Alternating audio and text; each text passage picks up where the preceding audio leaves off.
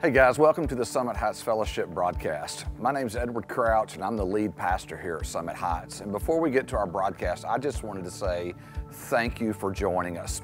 If you have a few minutes today, check out our website, summitheightsfellowship.com, and you'll learn all about our church. We have a great student ministry, an incredible children's ministry, preschool ministry, and we do small groups all over our community, from Mineola to Quitman to Winsboro, Hawkins, even in Big Sandy. We would love to have you check us out one Sunday. If there's anything we could ever do for you, please take a few minutes, go to our website, fill out that prayer card on our website, and we would love to pray for you, reach out to you, or minister to you in any way we can.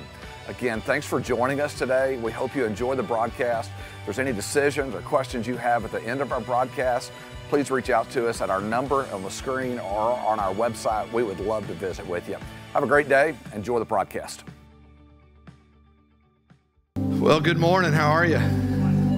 Y'all awake? Welcome to my world, brother, on crickets, you know. So, man, it's good to be here this morning. I know last week we started a new series called Failure, and you guys were quiet. It's funny you said that. You know, anytime you dig down deep and you start poking around in somebody's soul, it can get real quiet. And it's almost, you know, some of you looked at me last week like, and it was kind of like, whoa, wait a minute.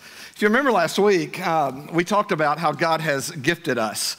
And each of us have gifts, and the reason God's gifted us is because He says, I know the plans I have for you, declares the Lord, because He has certain potential for all of us that He wants us to have. And we know that because if you go back to Jeremiah chapter 1, that when we were conceived in the womb, that God had plans for us, that all along He had certain plans that He wanted for us. If you remember last week, we talked about how we were born, and then we get to that certain point of whatever age you are, and you evaluate your life, and what you realize is your reality is different than your potential.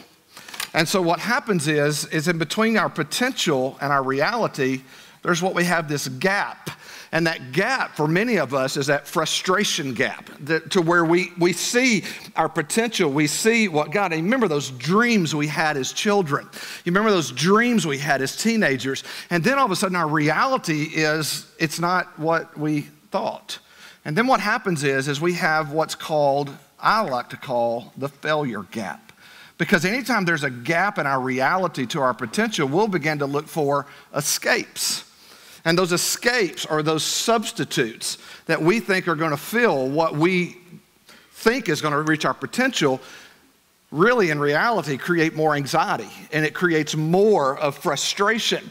Because in every one of our lives, I want to show you this. This is interesting because we all have what I call twin towers of truth.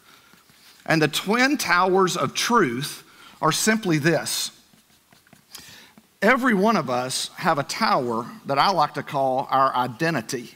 And our identity, if you'll remember, was when God created us.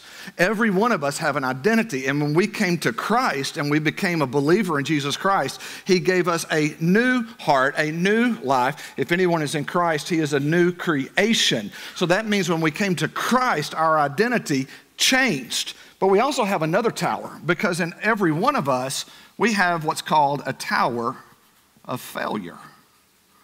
Because the reality is, for many of us, we've not lived up to our identity, have we?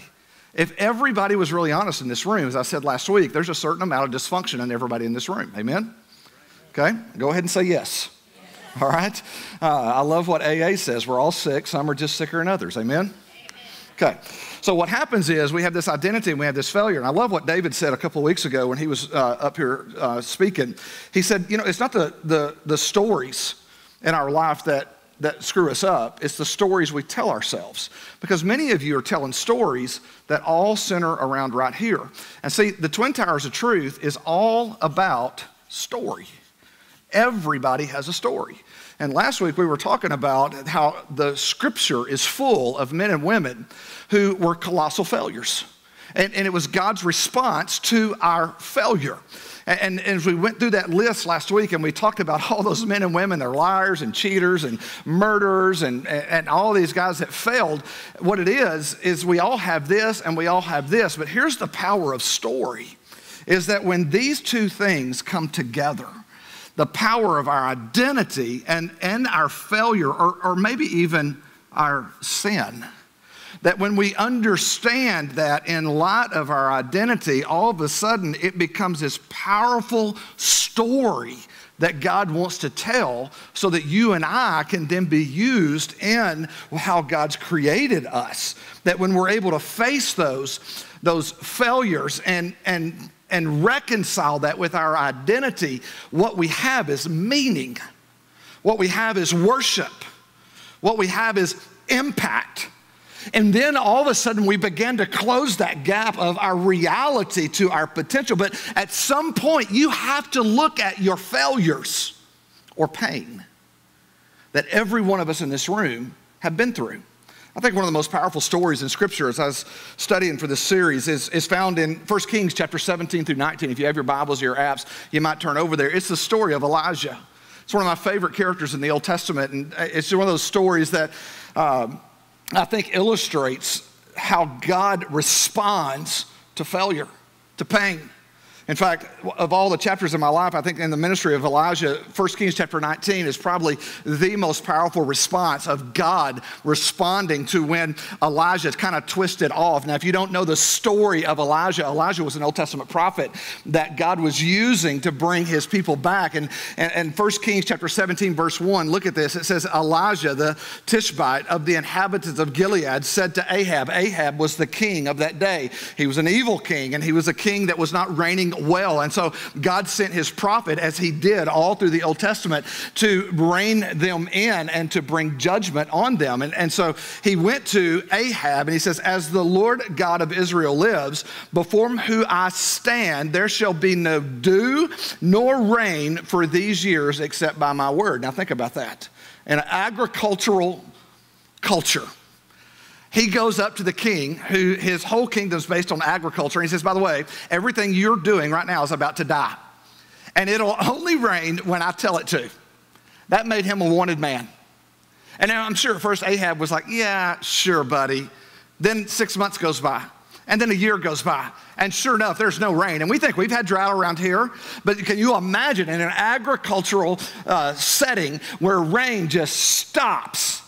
So God told Elijah, he said, look, man, you need to get away because you're going to be a wanted man. And so he sent him out to live by this brook, this stream. And so while all the land was drying up, God took care of him and met his need there by that stream. And then when the stream dried up, you can read all this in 1 Kings 17 and 18. When the stream dried up, he then sent him to a widow's house, this poor widow. Now in those days, widows weren't just widows. They were poor because everything was based on a male society and supporting. And so in that day, to go to a widow's house, that was a pretty barren place. And she had one son there. And so God said, if you'll go there, I'll meet your needs. He goes to the widow, tells her that God has sent him. She goes, look, I'm a poor widow. I don't have anything. He says this, you take care of me and God will take care of you. And we see the story where he kept multiplying and multiplying and multiplying. They never went without. They never went without food. And then while he was there, her son died. And so Elijah comes along and he's like, no problem. He goes upstairs, raises the kid from the dead. And I mean, he's having this incredible ministry going on. And then we find in 1 Kings chapter 18, he goes back to King Ahab. It's coming to the end of the drought. He's been a wanted man. And so he goes back to King Ahab in 1 Kings chapter 18. And he tells King Ahab, hey, the drought is about to end. But he challenges him to a face-off. He says, look, you believe in your Baal gods. I believe in the one true God. And so I challenge you. Let's see whose God is most powerful. So what they did was they built this altar. Each of them built their own altar. And so the Babylonians and King Ahab at that point, they built this altar. They started to cut the meat up, put it on the altar, and they started crying out to their gods, not God, their gods. And nothing was happening. Elijah was mocking them. You need to go back and read this story. It's so awesome. But he was mocking them. Is your God asleep? Is your God in the bathroom? And they're dancing around the altar, calling out to God, cutting themselves. And it's just this crazy scene. And finally, when they're done at the end, and this goes on all day. And when they get to the end of that, Elijah goes, y'all done? All right, tell you what, cover the altar with water, not once, not twice, cover it, dig a trench around it, put water in the trench. And he just says a simple prayer, God, would you rain down fire from heaven? Now, whoa! And it not only burned up the altar and everything, it burned up all the guys around it. It's just an incredible scene. And then right after that, Elijah goes on this war path and he kills all the Baal gods. And then it's just crazy, crazy scene. And every time I read that, I'm like, dude, that's so good. Then after that, they were running back and Elijah runs on foot, outruns a guy on a horse. I mean, how would you like to see that? Pulls up his old skirt, man, takes off running. And I just get this vision, man, of Forrest Gump running across the desert, outrunning the horse, man. And the rain clouds are coming up. It's just this incredible story. But then in chapter 19, it takes a really big twist. Because see, I think that's where many of us are. Many of us find ourselves in this really great moment. And then something happened and we twist off. Now let's pick it up in 1 Kings chapter 19, verse 1. You kind of got the background. So here it is, 1 Kings chapter 1, all that, the rains come down, and Elijah's murdered all the Baal prophets, and he's taken them all out. He's ran back, and Ahab gets back to Jezebel, his wife. And Ahab told Jezebel all that Elijah had done and also how he had executed all the prophets with the sword. Then Jezebel sent a message to Elijah saying, let the gods do to me and more also if I don't make your life as the life of one of them by tomorrow about this time. In other words, I'm going to kill you. And when he saw that, he arose and ran for his life, talking about Elijah.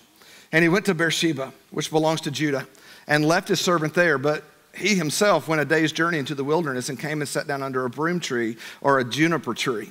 And he prayed that he might die and said, it is enough. Now, Lord, take my life, for I'm no better than my fathers. You ever been there? You ever just had everything going right and then all of a sudden one little threat or maybe a big threat comes along and we run to a place of isolation by our own doing, maybe by the behavior of someone else in your life. Something happened years ago, and because of that event, you run. And just when God was ready, and where God needed him most, when he faced the threat of Jezebel, he suddenly became fearful and discouraged, which I think we all have been there, haven't we? Some of you are there this morning. That we become fearful and discouraged. And so Elijah deserted his post and he ran for his life. And we have to ask the question, how could this happen to such a man of God? I mean, he's seen all these incredible things in his journey. And you're like, why in the world would he run? Why would he do it now? You see, what I want to show you today is that the Lord wasn't through with Elijah. And failure doesn't mean defeat or an end to our ministry or our mission. Failure is never final as long as love exists. Let me say that again. I'm going to say this every week. Failure is never final as long as love exists, and his name is Jesus. I don't think we're that much different from Elijah. When we look at Elijah and we say, how can we do that? We can ask our own self that. How do we end up where we are? In fact, if you look at Psalm 73, I want to show you this. This is interesting. I was studying this a few weeks ago. It says, when my heart was grieved and my spirit embittered, I was senseless and ignorant. I was a brute beast before you. I want you to notice in verse 21, the hurt and the disappointment. My heart was grieved. I was embittered. And then notice in verse 22, the human condition, that when we're grieved and when we're embittered, that we become senseless. You ever been senseless? Come on, be honest. Yeah. Have you ever been ignorant? Where somebody looks at you and go, how could you do that? Or why would you do that? I was a brute beast before you. As I said last week, I think we're all capable. It doesn't take much to create a shadow, does it? I mean, we can be doing all the right things, but gradually we shift our motives to be more about applause or comfort or power or control than for the glory of God. You see, when you reconcile these two things here, all of a sudden it brings glory to God in your story. That as you face your failures and you know your identity, that you're able to learn from these and what God's doing, all of a sudden your story becomes powerful in a worship sense to magnify him. See, we live in shadows, we keep secrets because we don't want people to know our hidden fears, do we? Our selfish dreams. So we hide from everyone. And yeah, we come into a place like this on Sunday morning or you go to your work and somebody asks you, how you doing? Oh, I'm good, I'm fine. And everybody's looking at you going, no, you're not. Something's up because they're seeing the behavior of your life. Because see, our behavior is based on what we believe. And many of us are believing only one side of the twin towers of truth. And so what comes out of our beliefs comes our behavior. And as I told you last week, we need to round our story out to grace of who we are in Christ and what he says. And here's a scary thing. We can become so adept at the description of the stories we tell ourselves that we can't even admit them to ourselves. I was reading an article this last week in Church Leaders by a guy named Mark Love. He's a furniture maker, former pastor in Wimberley, Texas, and he was talking about in there about significant secrets of the lives of pastors. And as I was reading through that, I thought, you know what? That's really not any different than all of us. He wrote down 11 things about the secret lives of pastors, and I want to share 6 of them with you, and I want to personalize them for us, not just me, but for all of us. He says that most of us have a great fear that our lives are going to end up irrelevant. That many of us are afraid that what we do every day and what we've become, that we've devoted our lives to accomplish, is not really changing lives or making a difference. Maybe you got married and you thought that was going to be that, and that ended in a divorce, and then the next one ended in divorce, and then the next one ended in divorce. Maybe you've been married 30, 40, maybe even 50 years, and you can't stand the woman or the man you're married to. You served in the military and you saw things no human being should ever see. And you came home and no one thanked you, and all those memories you're sitting back there and you're stewing over those and don't even know what to do with them. Or you got that dream job only to learn that they're not going to pay you enough, or maybe on the flip side, they're going to pay you so much you can never see your family and you'll never be home. We call that a golden handcuff. Or maybe you had children and they rebelled and twisted off, and today they have nothing to do with you. And you worked all your life and you saved, and they told you if you saved and you gave to Social Security and you saved up enough money that retirement would be anything you ever dreamed of, and yet some of you know that that's not the truth.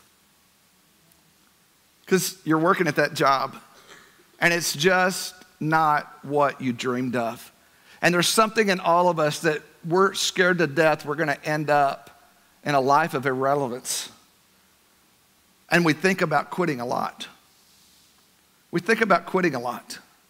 Many of you feel discouraged because you don't see any visible, tangible results of your efforts, and you feel jealous because your friends seem to make a whole lot more money than you and have a whole lot more fun because you're looking at their highlight reels on Facebook. And so you look at that and you get jealous, and you think about quitting. And secretly you wonder if you made the right career choice or married the right mate.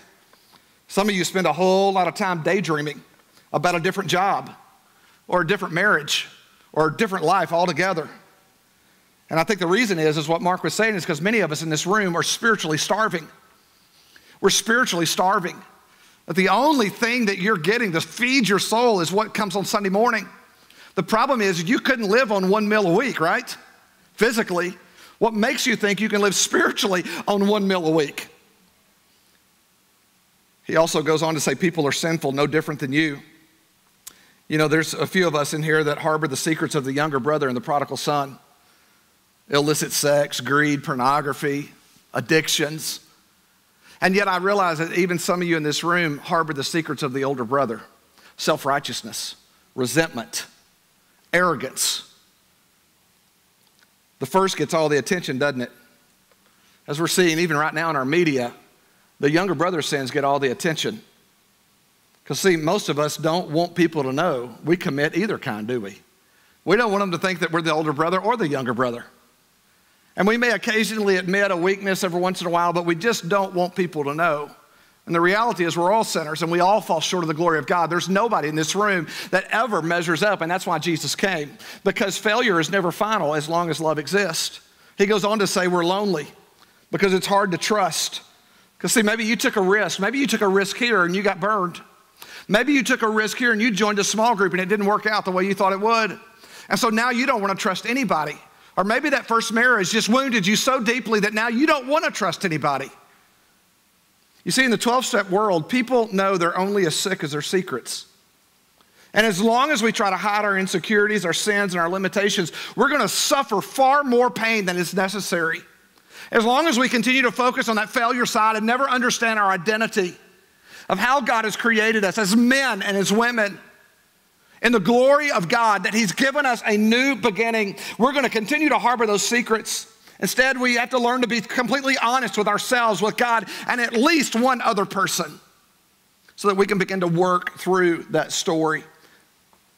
Back in 1 Kings chapter 19, failure is never final as long as love exists. Look at God's provision for Elijah. Look at verse 5 in chapter 19. Elijah's out, he's outran his servant, he's out by himself, and then as he lay down and slept under a juniper tree is not the best shade tree you could ever have. It's these gnarly branches. It doesn't really give a whole lot of shade. And so he comes out there and he's laying under this juniper tree trying to get some rest. And so it goes. See, we all have our man-made solutions to get relief, don't we? We all try to cover up our stuff or try to get under something that never was designed to give us shelter, refuge, or even solutions to our pain. When those escapes come in and that sin comes in or that dream job of golden handcuffs, we think that'll do it. And really, it's just a juniper tree. We're no different than Elijah. And out of exhaustion, Elijah fell asleep. And look what happened in verse 5. Then as he lay and slept under a juniper tree, suddenly an angel touched him and said to him, "Arise and eat." And then he looked, and there by his head was a cake baked on coals and a jar of water. So he ate and drank, and he lay down again. In verse 7, and the angel of the Lord came back the second time and touched him and said, "Arise and eat, because the journey is too great for you." See, verse 5, there's two different angels that show up in this passage. You need to see this, because some of you are under a juniper tree right now. Some of you we're going to see you're in a cave. But I want you to see how God was pursuing Elijah.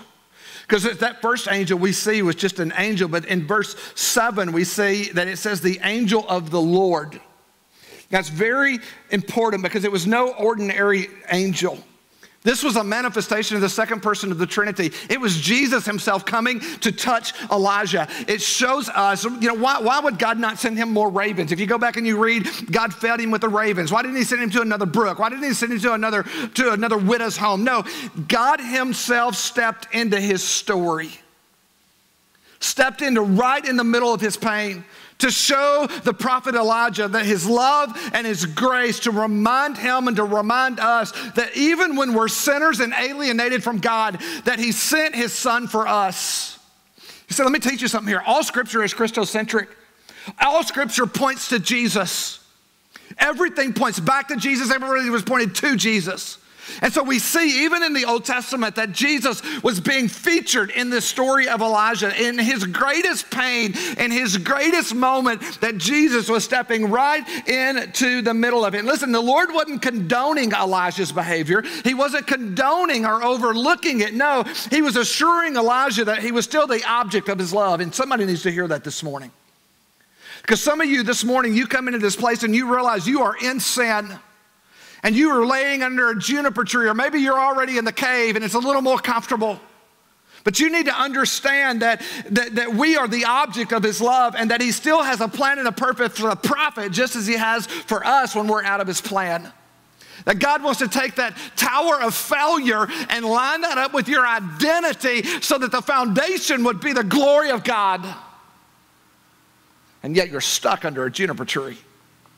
It also affirmed the power of God that when Jesus showed up, and though the means may be completely lacking for us, and all may appear lost and hopeless, there is never an end to the degree of God's love and care, nor the capacity and the power of God's disposal to supply any need at any time. Failure is never final long as love exists. Failure is never final as long as love exists. I read from Craig Rochelle this morning. He said, never let the presence of a storm cause you to doubt the presence of God. Never let the presence of a storm. Some of you are in a storm, man, and that juniper tree is not providing much, is it? Never let it doubt the presence of God. Look at verse 8. So he arose and he ate and drank, and he went in strength of the food 40 days and 40 nights. This brother is running as far as Horeb, the mountain of God. You know, you see that, the mountain of God, and you think, okay, he's going where God wants him to go. He's going where God's wanting to go. And we might be tempted to think that was God's orders, but the reality is 2 times in verses 9 and 13, you know what God asked him? What are you doing here? What are you doing here, son? All of a sudden, God steps into that great role of a counselor. He's working for Elijah to evaluate where he is, why he's here, and what he was doing.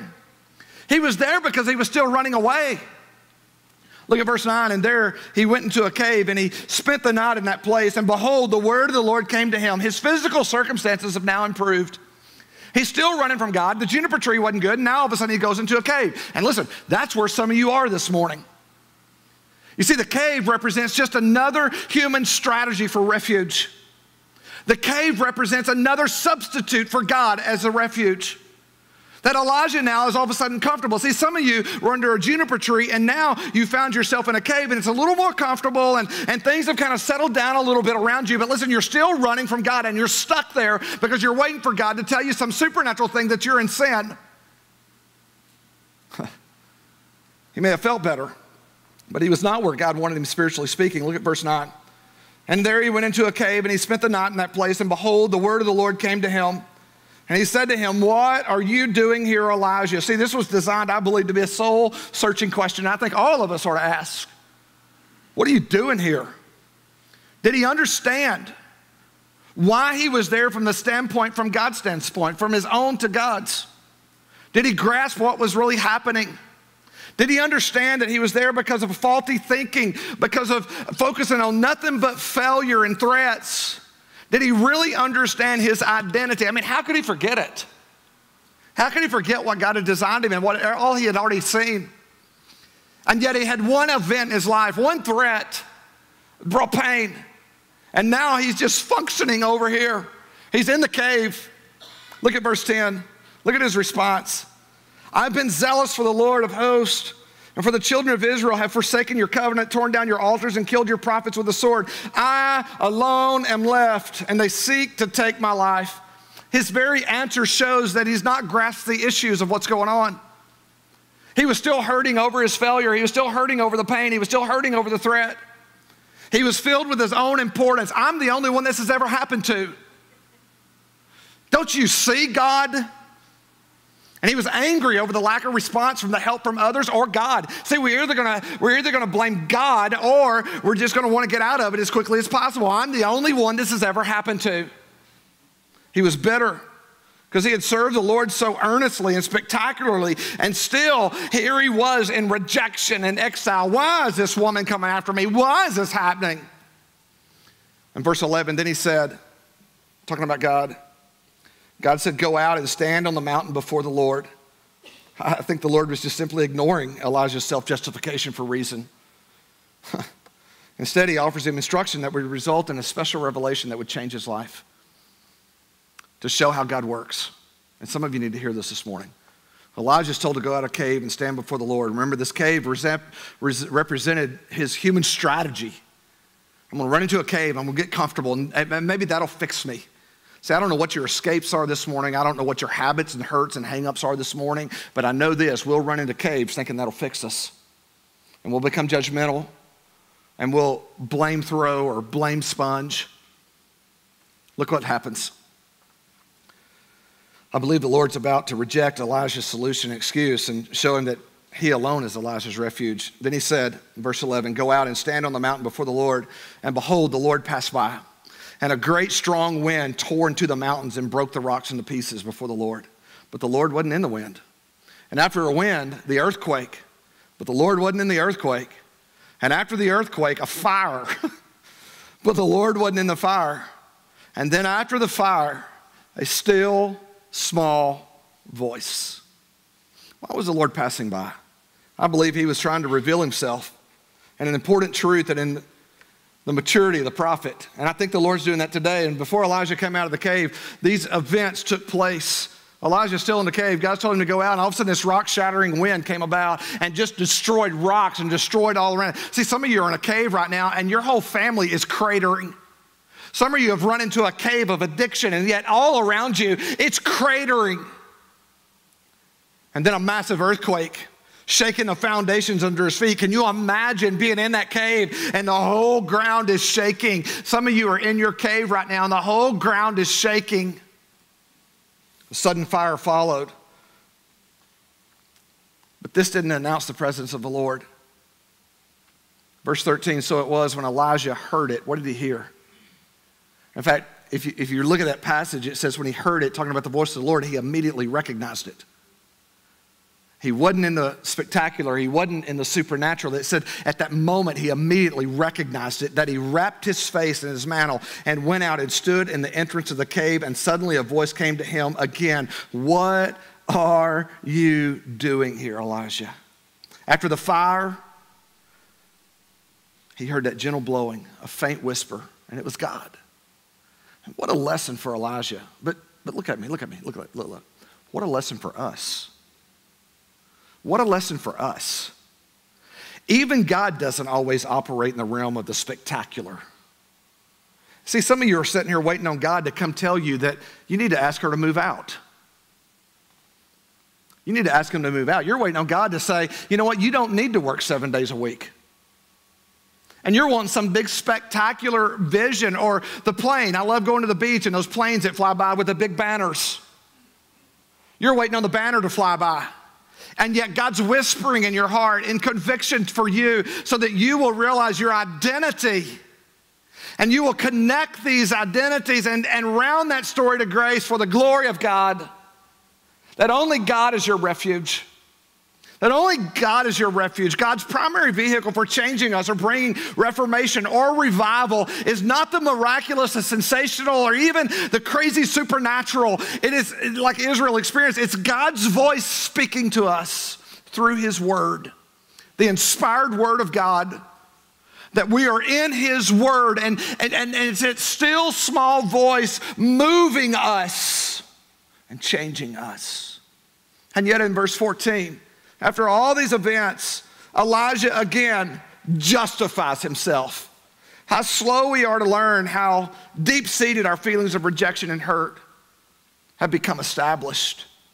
And the feelings of rejection and hurt lead us to escapes, hurts, habits, and hang-ups that perpetuate those feelings of failure and rejection, and we get stuck on repeat just like Elijah. We're just over here all the time.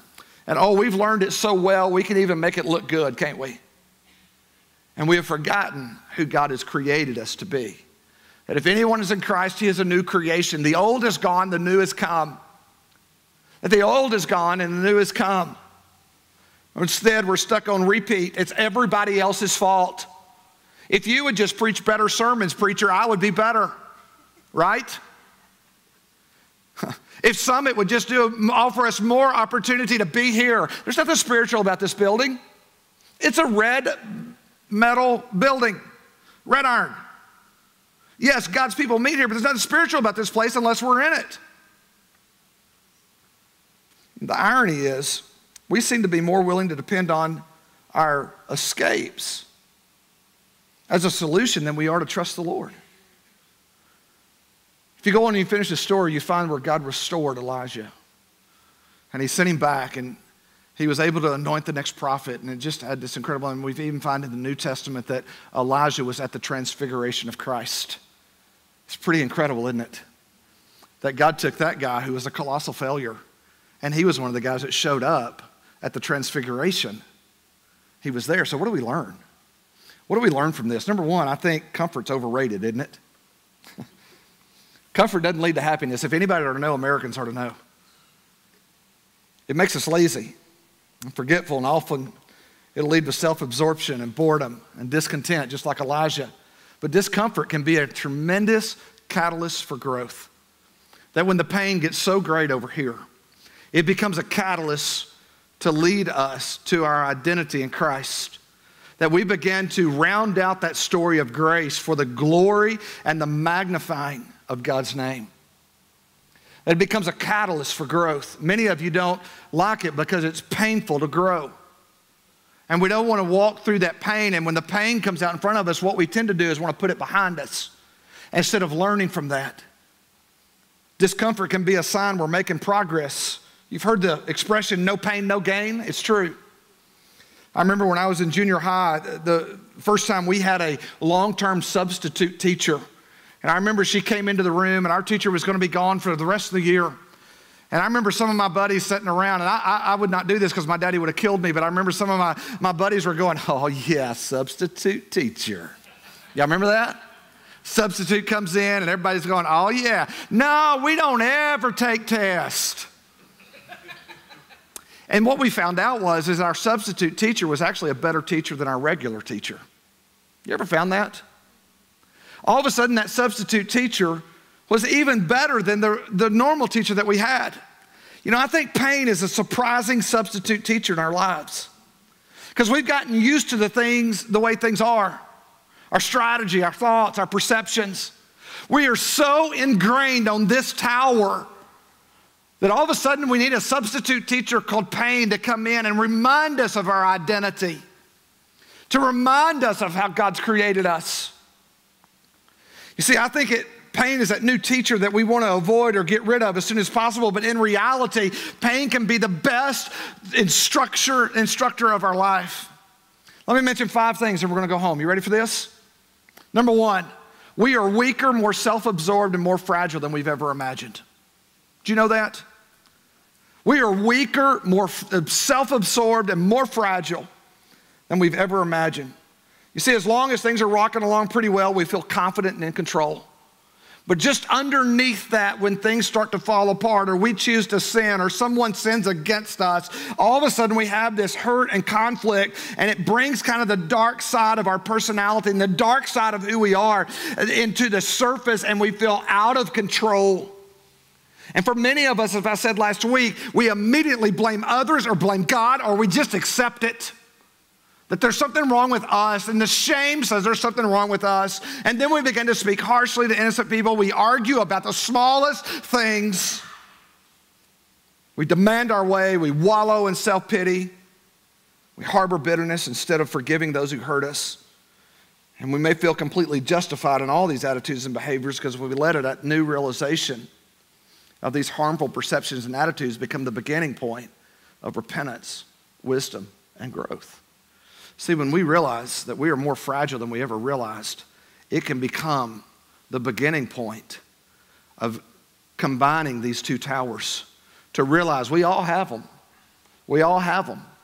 But it begins to lead to a health of a story that's based on the glory of God and not the glory of ourselves. That we are more weak and more fragile than we've ever dreamed or imagined. And number 2, let me say this. Actually, we don't have a clue what God's up to. In fact, you could tweet that. You can Facebook that. We think we're pretty sharp. We assume we're in control. And for some of us in this room, we're exercising our authority over our domain. And you're pretty successful at it until you're not. Isn't that true? We're pretty successful at it until we're not. Our theology may be accurate that God is the only omniscient being in the universe, but some of us have assumed we have an inside track of knowing what God knows. And it's all about control. It's all about trying to manage this instead of just putting this out there. We are vulnerable. We are fragile. Yet God says if anyone is in Christ, he is a new creation. The old is gone, the new is coming. God wants to take all this right here and redeem that for the glory of God. Failure's never final as long as love exists. And now all of a sudden we realize we're not even close to God. That his glory and his infinite wisdom, that he is the king and the ruler of all. And we have no idea how God's going to take the flaws and the pain and the sins and the evil world that we live in, and he's going to turn it into something redemptive and beautiful. But he promises that if we will trust him, he'll do it. In other words, he's going to take all this right here, and he's going to take all this right here he says about you, and he's going to put that into a beautiful story to bring him glory. And you don't have a clue. I don't have a clue. The problem is I can't see the forest for the trees. You ever heard that? I'm just focused on the trees. And yet God's weaving this incredible story. And we suddenly realize we understand a millionth of a billionth of a zillionth of the magnificent and mysterious plan of God for the ages. And see, at that point, we have a choice. We have a choice. Can I trust God with all of this? Because see, when you begin to trust God with all of this, it brings up the third thing.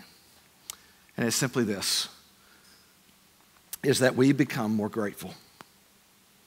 When our sense of entitlement fades, when we see all the gifts and the blessings of God through new eyes, instead of taking love and health and salvation and time and friendships for granted and focusing on all the things that God hasn't done, we begin to reassess what's really important. See, we all have this. And God wants to take all of this and redeem this when you understand your identity so that our stories become a thing of power. You go, well, Jesus has never visited me. 2,000 years ago, while we were still sinners, Christ died for us. You and I weren't even fogging a mirror then. Think about that. And Christ died for you, for me. I mean, how powerful is that? I know some of you are still waiting on Jesus to come tap you on the shoulder. You see, some of you are waiting for that spectacular. And that still small voice is spoken. And all of a sudden, when we get our eyes off us, our heart begins to grieve, to realize we don't have a clue what God's up to. That we've made success or the applause or power or the pain of a past injustice or hurt into an idol. That we've created this idol in place of God. And when we realize that God wants to take all of this and redeem it, we become grateful people. And in our grieving, we confess our sin. We just admit we are sinners. And we accept the wonder of his forgiveness. Isn't that amazing? I've said this so many times over the last 3.5 years. You are fully loved and fully forgiven, and yet still some of us run to the juniper tree and run to the cave. That we just go ahead and confess that we are sinners.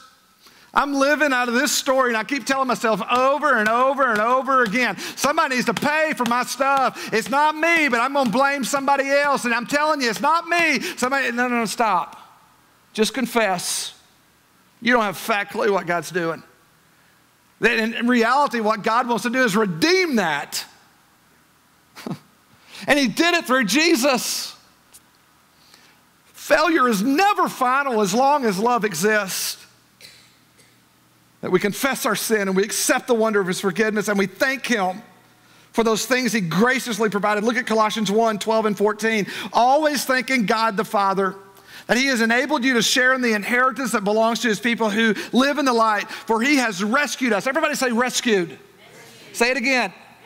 He's rescued you from the kingdom of darkness. He's rescued you from everything that happened to you as a teenager. He has rescued you from every failure you've had. He has rescued you from everything that you are believing over here. He's rescued you. And look what he says, he's transferred you. He's transferred you, dear son, into the kingdom. Do you get what I'm saying here? He has rescued us, and he's forgiven us of our sins. Why? For freedom. For freedom. Listen, you're only as sick as your secrets. And some of you are harboring those secrets and scared to death if you tell anybody, and really if you tell God as if he doesn't know. Because you're just believing your failure. You've been rescued.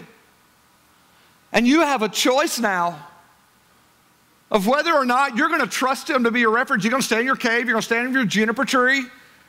So your juniper tree may be your 401k. Your juniper tree may be those golden handcuffs. Your juniper tree may be your marriage that's fallen slap apart. It's a poor refuge compared to what God wants to do. Number 4, we find out God to be beautiful instead of just useful. Some of us are blaming God and others. We've made God an end to a means of our success and happiness instead of the only one who rightly deserves worship, love, and loyalty. See, when God didn't come through for us in our marriage, our kids, our jobs, we were more than disappointed. You felt betrayed, as if it was God's fault. Hadn't we done enough? Doesn't God owe us just a little bit? Doesn't God owe me just a little bit? And sooner or later, what God will do is he'll put the brakes on us to let us see what's really in our heart. Listen, God has a way of putting his finger on our most treasured possession. Let me say that again. God has a way of putting his finger on our most treasured possession. Just ask Abraham on that day on the mountain with Isaac. And what he wants to do, if you go back and read James, he wants to test us. Do you trust me? Do you understand who I am? What are you doing here? What are you doing here? And we find God to be beautiful when we realize he already knows all this. And then you begin to get around a group of men and women who also have embraced their failure and their sin, and they've lined that up with their identity, and their lives are bringing glory to God. And all of a sudden you find God to be beautiful instead of just useful, as if we can use him. We have opportunities in these times of testing for God to purify our hearts and change our motives and delight more than ever in the beauty of his grace and his greatness. And lastly, let me say this. When these stories, the twin towers of truth of who we are in Christ and all of our failures, sin, and pain come together, we become more tender, more understanding, more compassionate. You see, compassion didn't come out of a vacuum. I believe it's a character quality that has to be instilled in us through our experience of God's kindness when we've blown it, or somebody else blew it and we're affected by it. Compassion doesn't come out of a vacuum. I believe God builds that deep into our life, and I think that's why last week you were so quiet, because we were digging around some of that dark stuff last week, weren't we? And yeah, we've dug around a little bit more this week, John. Just kind of digging around down there, aren't we? And all of a sudden we're weaker and more self-absorbed and more fragile than we ever imagined. And we don't have a clue what God's up to. We become more grateful when we begin to line those stories up and we find God to be beautiful. Failure is never final as long as love exists. And we become more tender, more understanding, and more compassionate. We become mature. And that maturity leads to a glory or a magnifying of God. Not ourselves, but of God. Listen to me. Failure is never final as long as love exists. And change is hard. I get it. Change is hard. But I believe it's essential. It's absolutely essential. We've seen in the life of Elijah that God's more interested in restoring you, being in a relationship with you. I mean, think Elijah was running from God. 40 days he ran from him, further into the wilderness. Some of you are there. And you need to hear this morning, God is more interested in restoring you and redeeming you for his name. Failure is never final as long as love exists. There is a life that God has for you on the other side of failure and pain.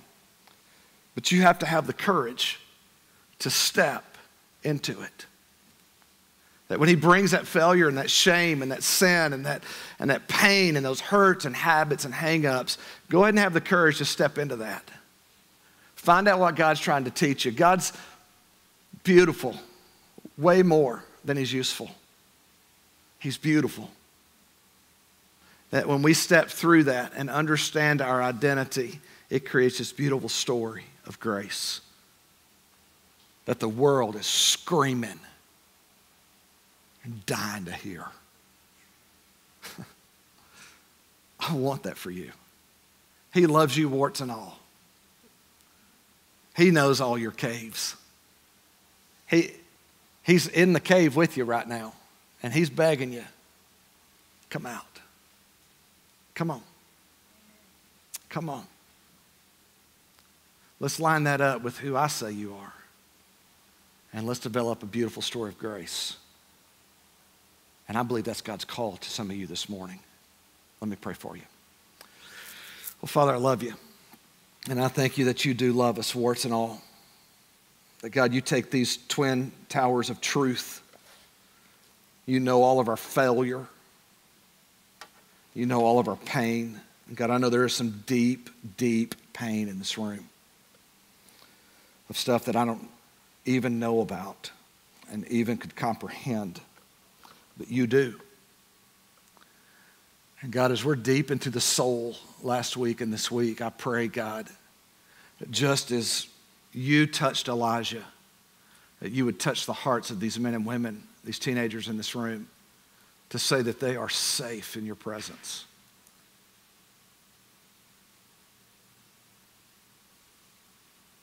That you love them, that you forgive them.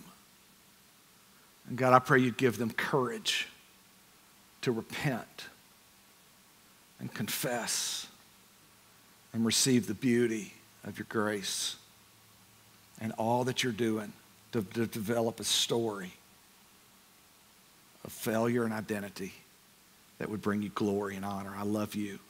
Thank you for Jesus. Thank you that you loved us, that while we were sinners, Christ died for us so that we can have a relationship with you. And God, if there's somebody here this morning that has never surrendered their life to you, God, would you give them repentance this morning, that they may repent of their sins and surrender their life to you right where they sit, and you would change them. I love you. Thank you for Jesus, and we ask it in his name. And everybody said, have a great week. Hey guys, welcome back. We hope you enjoyed the broadcast today, and if there's any decision you felt like God is leading you to make today, we would encourage you to make that decision and to go online. There's a prayer tab on our website that you can go to. We'd love to pray for you. We would also love for you, if you accepted Christ today, to send us a text. We have a number at the bottom of the screen that you can text us the word accept if you accepted Christ, or if you would like to know more about baptism, just shoot us a text with the word baptize to that number on the screen, and we'll get to you, I promise you. Hey, have a great day, and listen, if you're looking for a great church and you don't have a church home, come visit us one Sunday. We have 2 services, one 9, one at 11. We'd love to see you. Have a great week.